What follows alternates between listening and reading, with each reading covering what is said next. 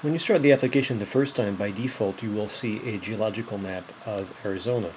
You can pan, you can zoom, you can tap anywhere and get more information about what you're looking at. But that's just one of 23 layers available. We have other layers such as terrain, which shows us the elevation, and a relatively new layer called public lands, which shows us exactly who owns the various federal lands, such as Bureau of Indian Affairs. The red here is owned by the state, the pink is owned by the Forest Service, and so on. Other layers include hydrologic units, which for instance could be combined with the hydrology layer to give us some clue as to why the hydrologic units are defined the way they are. There's in fact a reason.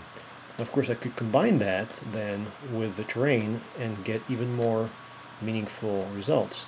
So I'll make the hydrological unit layer more transparent and add the terrain underneath that, and now I have a very pretty looking map.